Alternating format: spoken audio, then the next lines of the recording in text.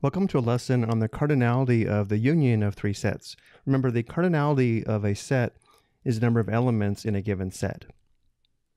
For any finite sets A, B, and C, the cardinality of A union B union C is equal to the cardinality of A plus the cardinality of B plus the cardinality of C minus the cardinality of A intersect B minus the cardinality of A intersect C minus the cardinality of B intersect C plus the cardinality of A intersect B intersect C.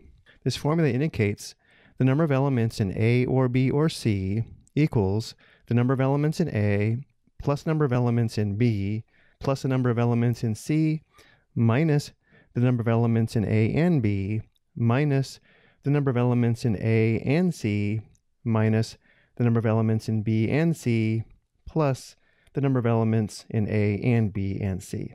And let's see why this formula works. To begin, notice when we count the number of elements in A, we count the number of elements in A and B once here. When we count the number of elements in B, we count the number of elements in A and B a second time here. And of course, we only want to count the number of elements in A and B once, which is why we have to subtract the number of elements in A and B once, which we see here.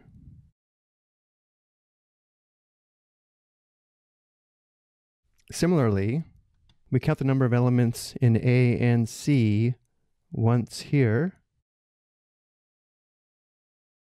and then we count them a second time when we count the number of elements in C here. And of course, we only want to count these elements once, which is why we subtract them once here.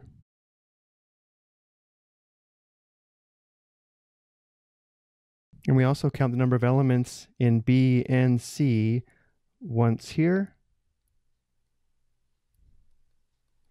a second time here,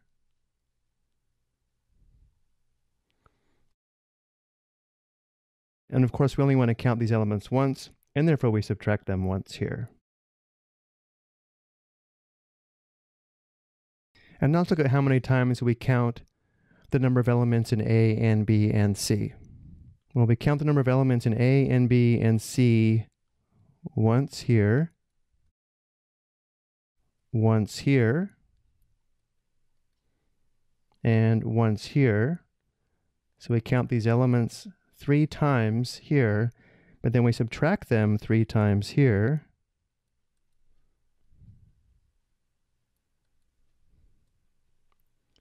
And of course, we want to count these elements 1 time, which is why we have to add them back in once.